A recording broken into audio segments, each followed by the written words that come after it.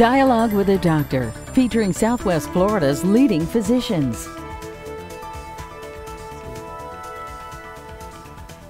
Welcome to Dialogue with a Doctor. My name is Dr. Gregory Leach, and if you've been to the show before, welcome back. If you haven't, you're going to learn a lot tonight.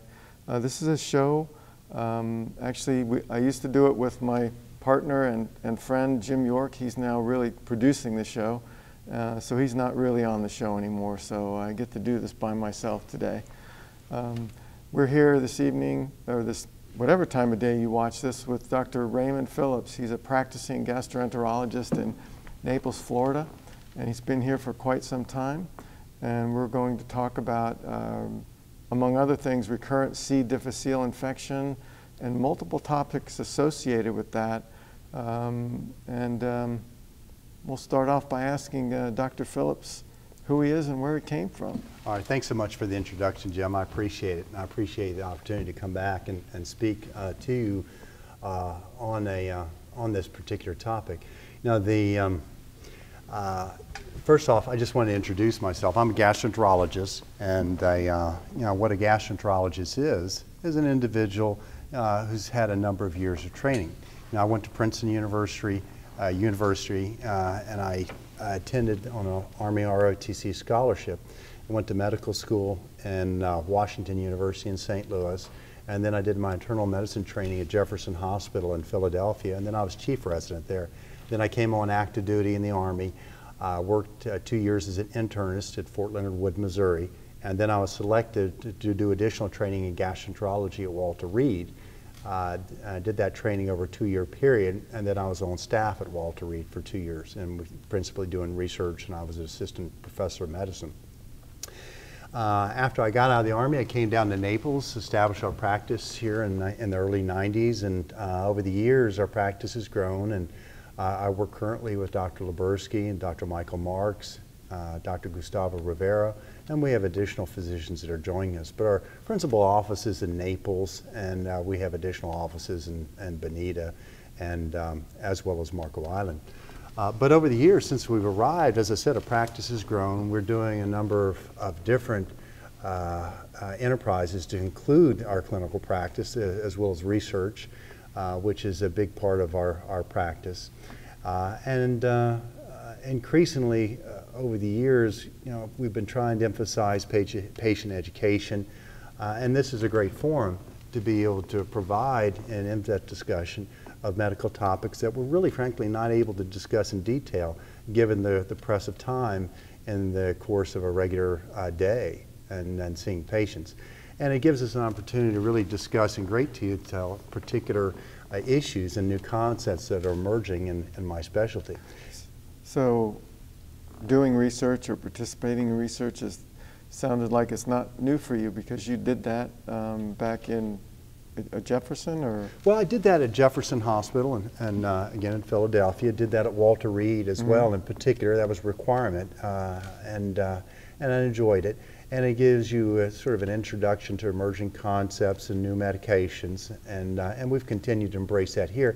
And in the context of doing research in the practice, you know, we're not talking about experimental drugs. We're talking about medications that are under development by pharmaceutical companies, looking to add new indications, typically phase 3 trials, phase 4 trials that have been shown to be safe, but now in an effort to be shown to be effective.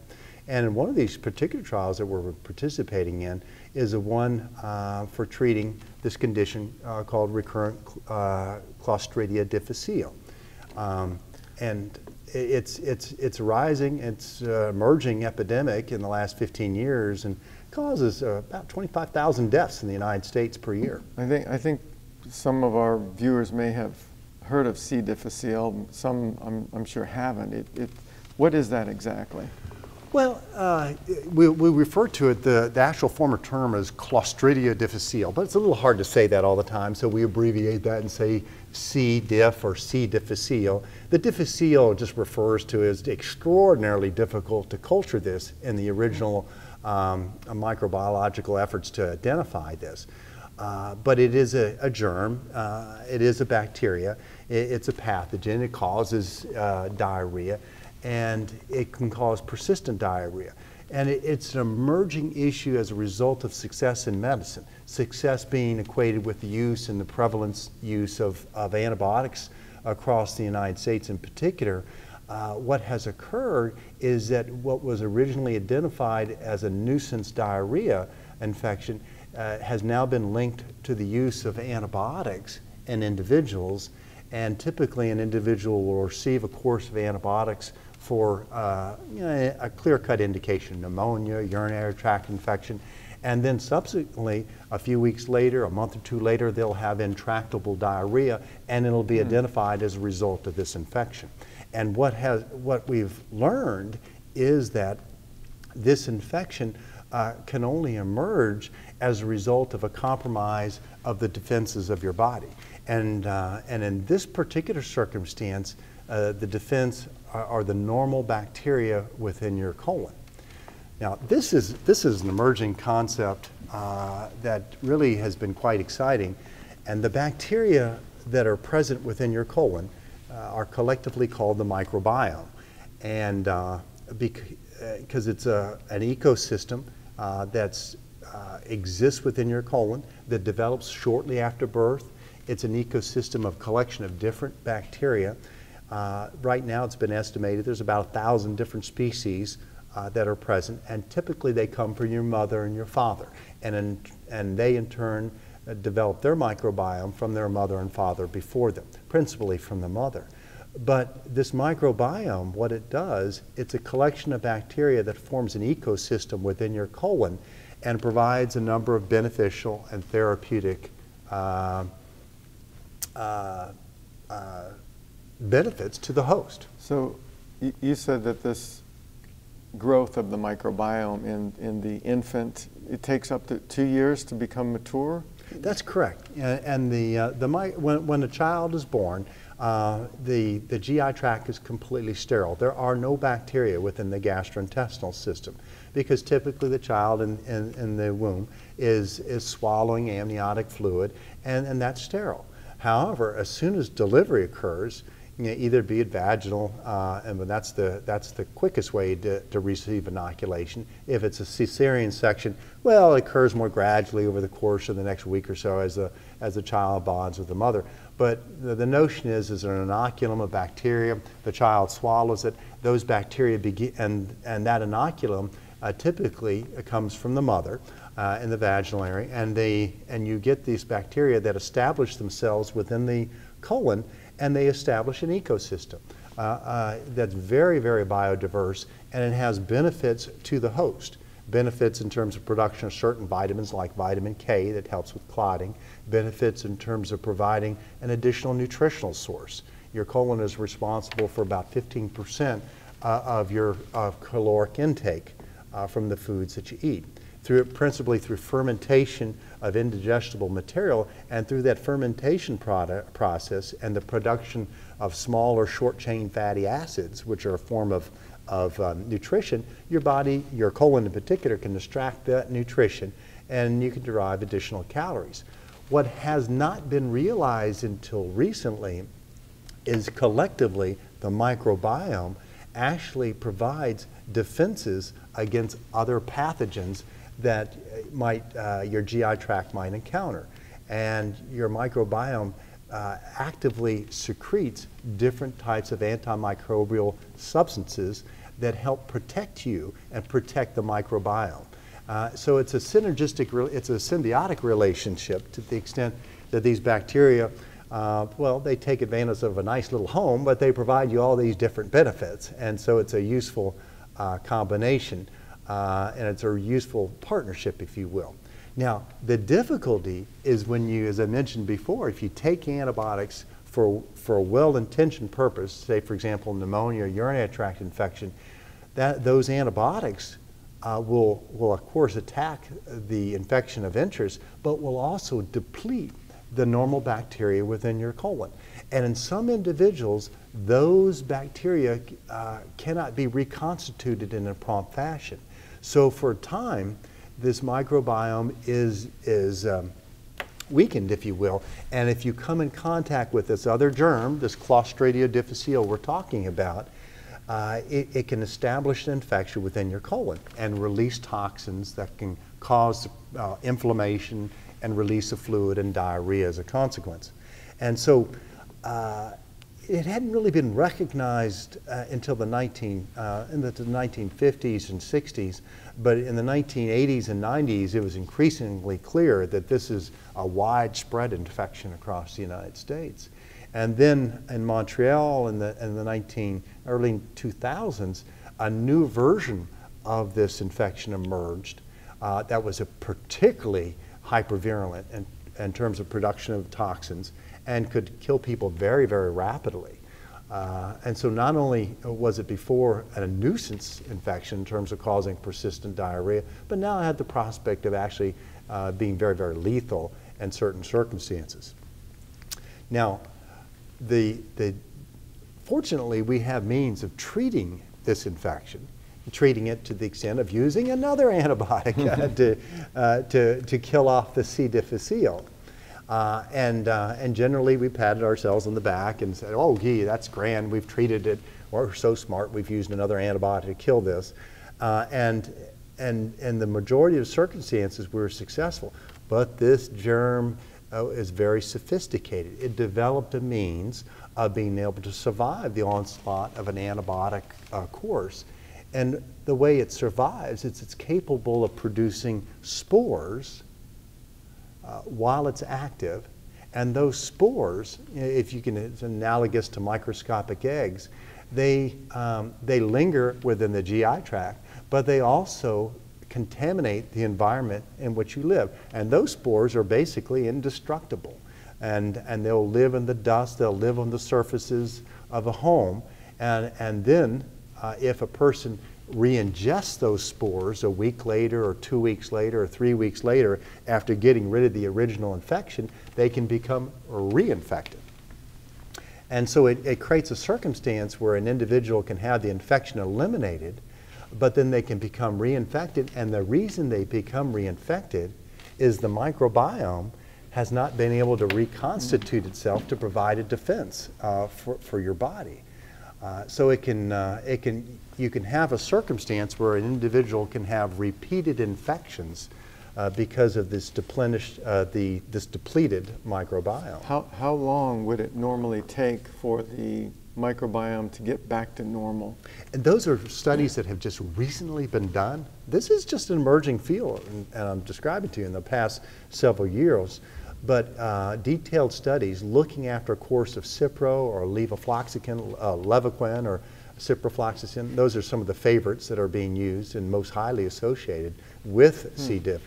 After you take a course of Cipro or a course of Levaquin, it takes 3 to 6 months for your microbiome to replenish itself. And in some individuals, it never quite gets back to the way it was before you receive the antibiotic. So there's a profound effect on the microbiome before it can sort of reestablish its normal integrity. But during that time, when it's depleted, an individual can be susceptible to recurrences of the C. diff. And that's what we're discovering now, is that when we looked at studies with regard to C. difficile, there's a 25% recurrence rate after the first infection. And if you had a first recurrence and then you treat that recurrence, there's a 50 or 60% chance you'll get a second recurrence. And if you get a second recurrence, it's almost an 80 to 90% chance you'll get a third recurrence. So I've had patients who had 6 to 8 episodes or 10 or 12 episodes of recurrences, and each one is fairly profound in its effect in terms of making a person feel very, very weak and depleted as a result of a diarrheal infection.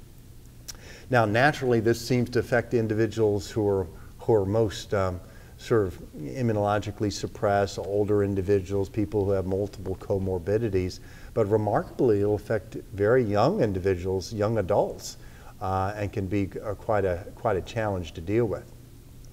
Now, that's the way things have stood now for a number of years over these past 10 years, but as a result of realizing the effect on the microbiome, in the last 5 years, there's been this growing realization that for those individuals who have had recurrences, multiple recurrences of C. difficile, that we can reestablish a normal microbiome, and these individuals can be cured of their recurrence tendency.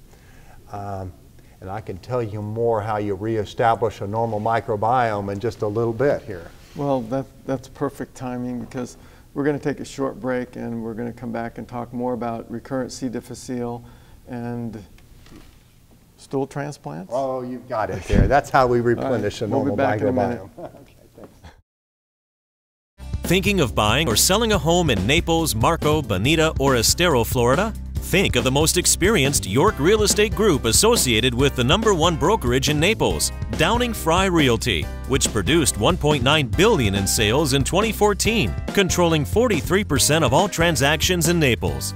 Jim, Michael, and Morgan York make up the York Real Estate Group of Downing Fry Realty. With over $250 million in sales transactions, they can offer you the expertise and trust you want and need in a realtor. Call them today at 239-273-6727 or visit their website, www.naplesyorkrealestate.com.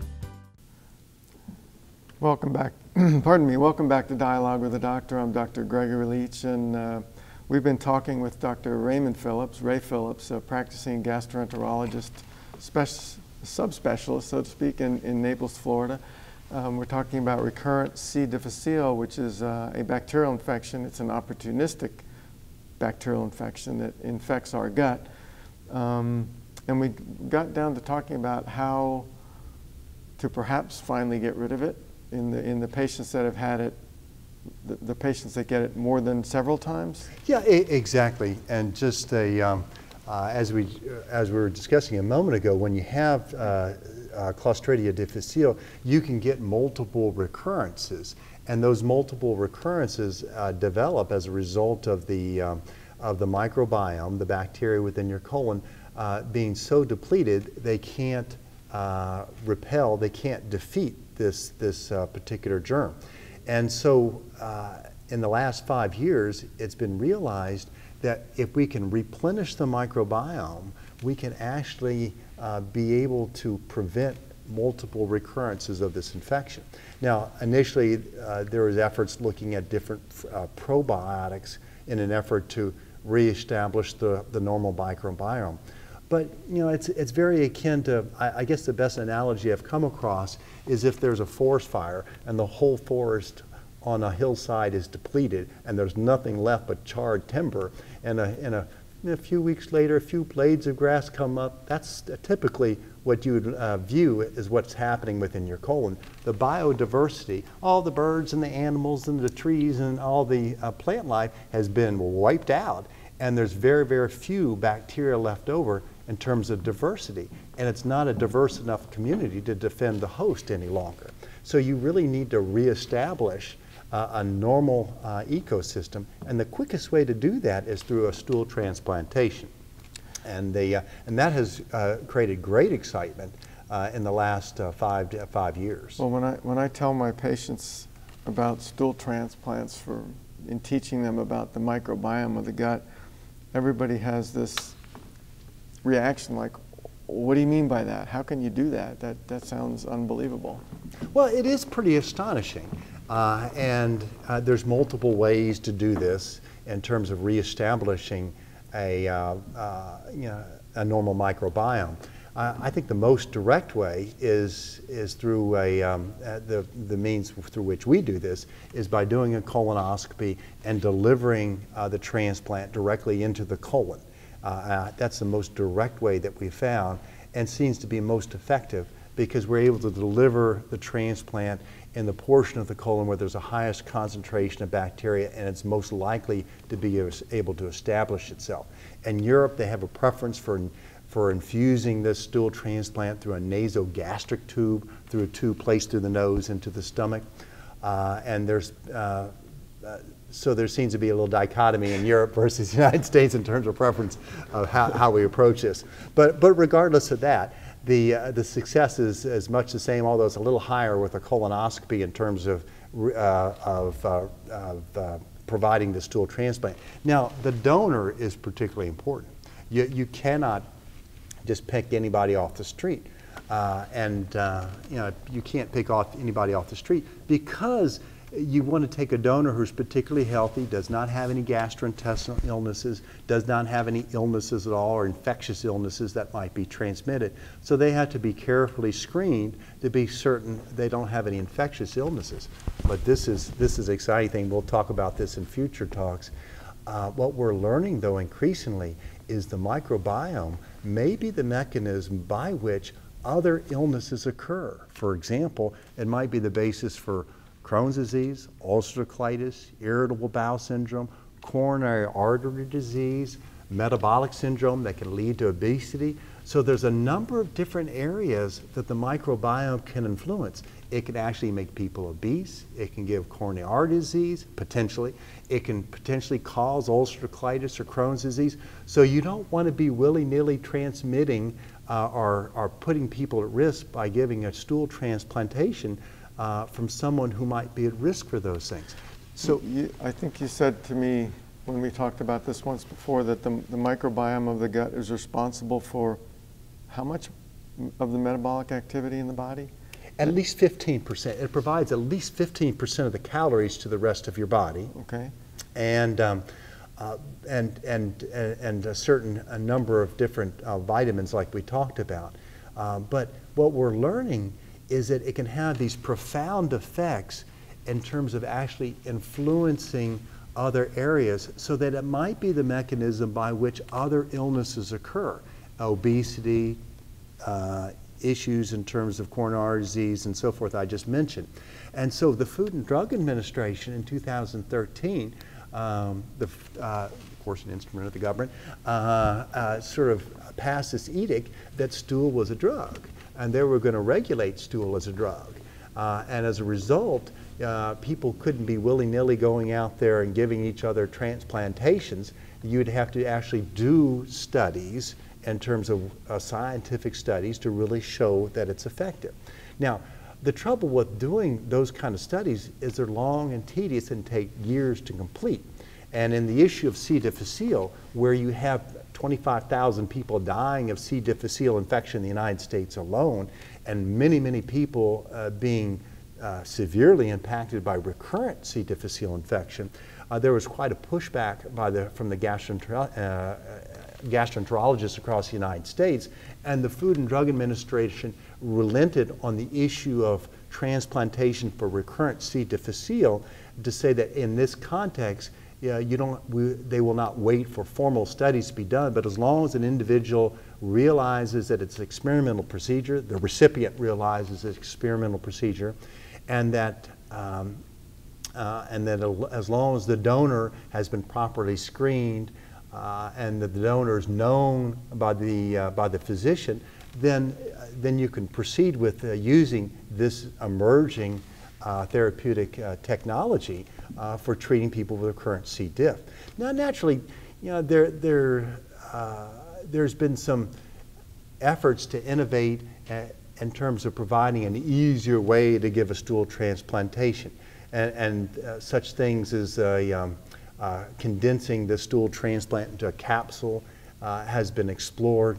But an effort by pharmaceutical companies to standardize a microbiome and place it in a capsule and replenish an individual's microbiome through an oral capsule has been an area of intense research, and we're actually doing one of those studies now. We're recruiting individuals who have had recurrent C. difficile and for enrollment in that study, where we'd actually give them this oral capsule as a way of replenishing the microbiome.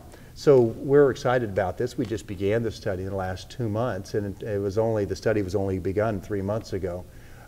So we don't have any results yet So how many strains of bacteria are in this capsule? Well, in a normal microbiome, there's 1,000 different species of bacteria. Within this capsule, there's the spores from 40 different species. So what they have done is identified the bacteria that are believed to be most important for defending you, to establishing a viable microbiome. and then in turn have placed those spores in a capsule that can be taken. The capsule, of course, traverses the GI tract, is released, and those spores then reestablish a new home, if you will, in the colon. And so it seems it has shown effectiveness in phase 2 trials, and now we're doing a phase 3 study. So we're very, very excited about that. And some people have jokingly called this repopulation of the GI tract. That's exactly what it is. Yes. Let me ask you just a simple question some of my patients ask me about. You know, excessive use of hand washing agents, you know, alcohol agents that people use all the time in grocery stores or at home. In your home, when you're raising children, would that interfere with the, you know, population of the microbiome in the first 2 years? Because these infants are supposed to be getting bacteria. Well, actually, that is a good point. And what we're learning now is that on each area of your body, your palm versus the back of your hand, your back versus your abdomen, there are different sets of bacteria that like that portion of your body. And there's, if you will, a little bit of microbiome depending on which portion of your body. And those bacteria seem to have a beneficial effect as well. And so the excessive hand washing using antibacterial soap may actually have an adverse effect by completely eliminating these bacteria. It may have an unwanted effect. And so, and that's an emerging area. Much less is known about that at this point. But we do know, you know, on the issue of recurrent Clostridia difficile, that we've had great success with this stool transplantation. It's about 90–95% effective as far as preventing recurrences of that infection. And so we've been very, very excited about that. And for those individuals who have had this, you know, at Naples Community Hospital, we established that program last year. You know, we've had 18 individuals who've undergone that stool transplantation, you know, with a 90% success rate. And the individuals who failed, well, they've undergone they're in the process of undergoing a retransplantation at this time, and one individual was lost to follow-up and moved out of the area, so to speak. So it's been a great success in our hands, and it's exciting in that we're able to duplicate the results that other individuals have found. So it's not a circumstance where it's just dumb luck, so to speak. Well, I really appreciate you coming on to the show, and once again I've learned even more than I learned before about this subject. And we enjoyed having your company, and we welcome you back to other shows at Dialogue with the Doctor. Well, thanks so much, Greg. I appreciate it. Because there's more to learn. Oh, there's certainly more to learn. Stay tuned.